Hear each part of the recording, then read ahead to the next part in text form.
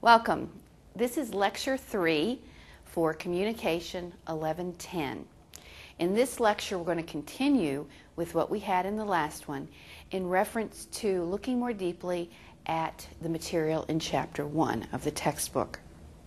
Last time we talked about the ancients and Plato, Aristotle, what they said about communication or rhetoric, and now we're going to move into the contemporary theories of communication.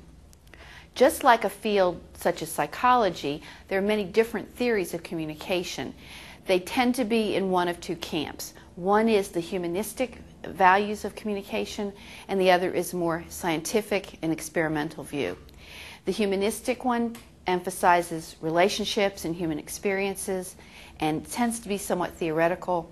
The scientific likes to take factors of communication, individual processes, study them, do experiments about them, and then crunch the numbers, do statistics, and make conclusions. I think both are valuable. And so coming to a definition and a description and an analysis, which are the three parts of this particular lecture, I'm going to try to combine the two and give you a view that would encompass both. So let's start with the definition. Communication is the sharing of meaning between two or more interactants. Now that fancy word interactants normally means people, so you can put the word people in there, but it could also be between two or more groups or two or more organizations. So that's the definition we're going to go with, but we have to unpack the definition a little bit. Sharing means, of course, in common, not one way, not unidirectional, but both directions. So what we're going to see in this lecture is that the transactional and back and forth and sharing common view of communications is very important to being successful at it. The second important word in that definition is meaning. Meaning is response to symbols. We're going to talk about symbols in a little bit also. I want you to not think about meaning in terms of the dictionary, but think of meaning in terms of the personal response that people have to symbols. And obviously this could be a difficult part of communication. In your high school English classes, you may have learned about the difference between denotative and connotative meaning, and these terms will be very important in this class as well. All right, now that we have defined communication, let's describe it. Let's break it down and talk about different descriptive phrases we could make. The first one is, to revisit the meaning idea, is that communication is symbolic. We use symbols to communicate. So let's talk about symbols. What is a symbol? A symbol is a picture, an item, or a set of letters or numbers that represents something else. That something else it represents does not have an inherent relationship with it. In some senses, it might even seem kind of arbitrary. Now, you might say, well, set of numbers, where does that come in? I would give you an example such as 9/11. Now, if you say 9/11, immediately people think September 11th, 2001, and the great tragedy of that day. If you say 911, people don't think the same thing, even though it's visually the same. They think calling for help. So even numbers have symbolic value. So let's talk about symbols. Symbols have four characteristics. The first one is that they are arbitrary. There is no connection between the symbol and the thing other than we have chosen to use that symbol. Consequently, it is culturally determined and influenced. Now you might say, well, I don't know about this because, I didn't agree to it. But in a sense you did because you choose to use the words. If you wanted to use different words, that would be fine, but people wouldn't understand you. Thirdly, meaning of symbols is personally influenced. Every word has denotative and connotative meaning, and the more abstract and general a word means, the more likely it is to have connotative meaning. For example, political words, conservative, liberal, progressive. Depending on a person's background, those have different meanings to people personally. Another example would be the word art. When I say the word art, you might see a painting, someone else might see sculpture, someone else might see dance. Based on your background, your perceptions, your experiences, each word has a slightly different mental picture in a sense, or meaning or response. So, a fourth characteristic of symbols is that they're open to change or negotiation. And a lot of times what a symbol meant to most people 20, 30, 40, or 100 years ago is not what it means today. I think the most common example we could give, even though this, and I don't use this to be controversial, but some of you may know a woman in her 50s or 60s whose name is Gay. No one names their little girl Gay today, but in the 50s and 40s that was a very common name to give women. But today, the meaning has changed for that word culturally. We've decided as a culture it means something else now. And there are a lot of other examples of that. So, communication is symbolic. That's the first and probably most important one I want to get across in this lecture. Secondly, communication is transactional. Think of a transaction as going into a business, you give money, they give a service or good. There's both sides. It's a transaction. And that's going to be very important in this class because there's a tendency in public speaking to think of it as I'm just doing it at people. But it is communication. It is transactional. There's a sharing involved. Thirdly, communication always involves a content and relationship dimension.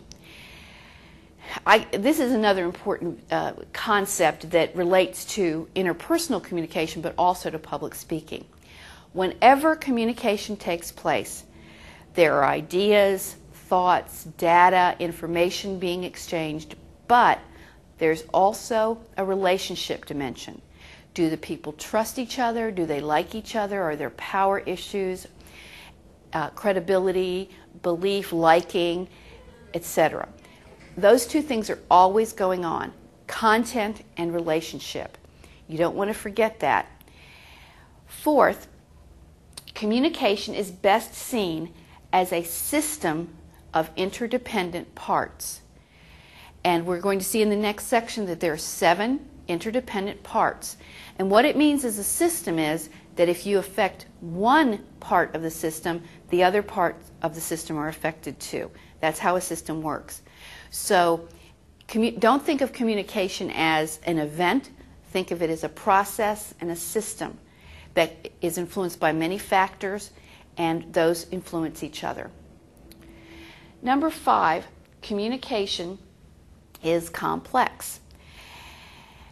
Johann von Goethe, a German philosopher, said, if we knew how complex communication really was, we probably wouldn't do it. And sometimes I have to agree with him about that. My study of communication has made me develop what I call Tucker's Law, which is, I'm trying to be kind of funny when I say this, it's like Murphy's Law. If anybody can possibly find a way to misunderstand you, they will.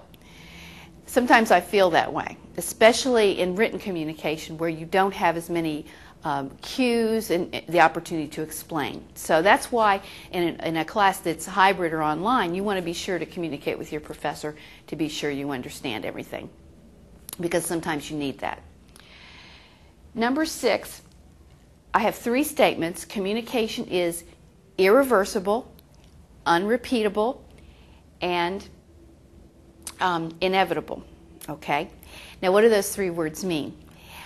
Unrepeatable means that you cannot put all the factors together and make it again the same way. It's going to be different.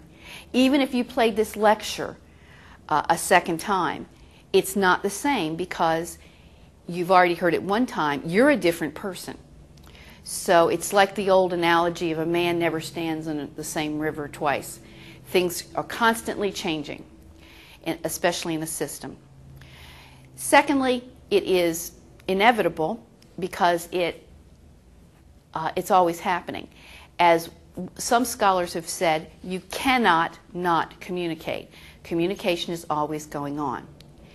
and it's irreversible in that you can't change it. Once it's happened, it's happened. Now we can apologize or we can correct ourselves, but it still happened the first time. You can't undo it, which has its good points and bad points. The last point I want to make under this section is that there's a difference between communications with an S and communication without the S. With the S, it refers to the technological side of it, media, television, etc. Without the S, it refers to the human side of it.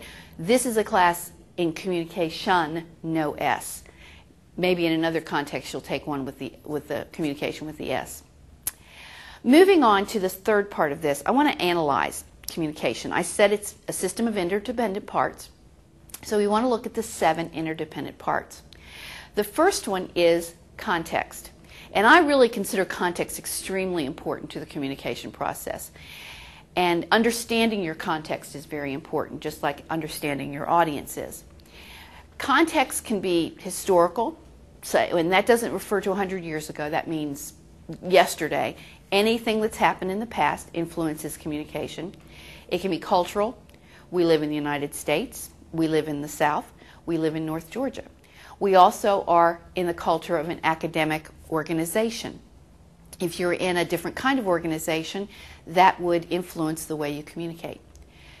Third, it's social. We have certain social rules and norms. For example, in a class, the professor's expected to do certain things. The students expected to do other things. And then, of course, there is the context of the physical context. Some of you may be in a class where they've rearranged the class and you're in groups. Most of your classes are very straightforward in rows. And the physical context can make a difference. The heat, the cold of the room, the lighting, all those kinds of things influence communication. So that's context. Secondly, there are senders and receivers, which of course are the people who are involved. And the thing you want to get here is that both people are senders and receivers at the same time, not just performing one. And both are responsible for communication. The third one is the message.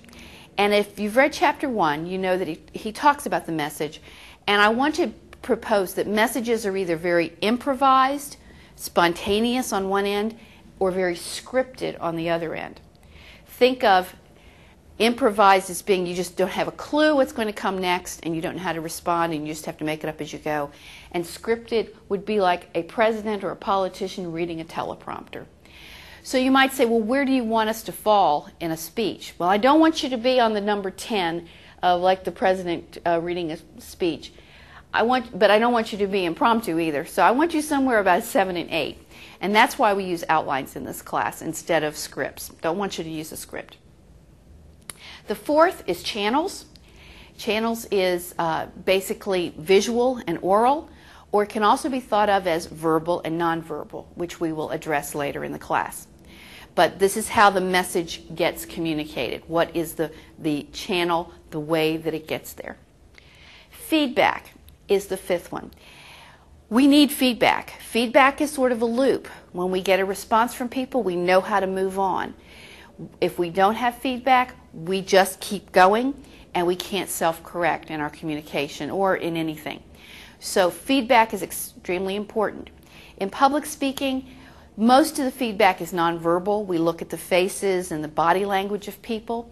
In some cases, it's a little more active. If you've ever heard Parliament, they heckle, they call names, they do things like that. It's kind of unusual for Americans. But that's feedback as well. It shows that the audience is involved. But in interpersonal communication, there's constant feedback. The sixth is noise. Because we are human beings and because communication is so complex and so many factors are involved, there's always noise. And noise can be physical noise, such as a room is too hot or there's somebody with a jackhammer outside. It can be internal. A person can be sick, they can be stressed, and so they cannot really listen and attend very well. It could be inherent in the message or the speaker. The speaker's doing things monotone, not very interesting, or mispronouncing words, etc., that cause problems. So there are lots of different kinds of noise. The point I want to make about noise is that a good communicator analyzes the potential noise factors and takes care of them, is aware of them. Is the room going to be too hot? Is the lighting not good? Being sensitive to those things so that the message can be as clearly communicated as possible. The last one is results, which of course means that something is different because of communication, either the people or the environment. I'd like to end this with a sort of an analogy. The communication is like 3 games, or could be compared to 3 games. The first game is bowling. Everybody's bowled. You know what happens in bowling. You take a big heavy ball and you roll it down the lane and knock down pins. The pins have no say in the matter, and the bowler's job is just to knock down pins, as many as he or she can. A lot of people treat communication like bowling. They do it at people, and they just want to knock people down, in a sense, with their words or their attitude. That's not how I want you to think about communication. The second game would be ping pong or table tennis. A lot of fun to play, and in this one it's mutual, but the whole point is to win or lose. And it's very there's rules, and it's very confined. You stop at a certain point. And while ping pong is more like communication because it's two-way, that's not really a good analogy. The one I would like to use is charades or Pictionary. Both of those games have basically the same rules, where you are acting out or drawing a picture of a clue to help the people on your team get that and answer it. And there's constant feedback loop, and it's all about everybody working together and winning. Everybody wins, not just in the group, not just one person. So when it comes to thinking about communication, I want you to think it more of in terms of Pictionary or charade, and not something you're doing at someone else. All right, this is the end of Lecture 3, Communication 1110.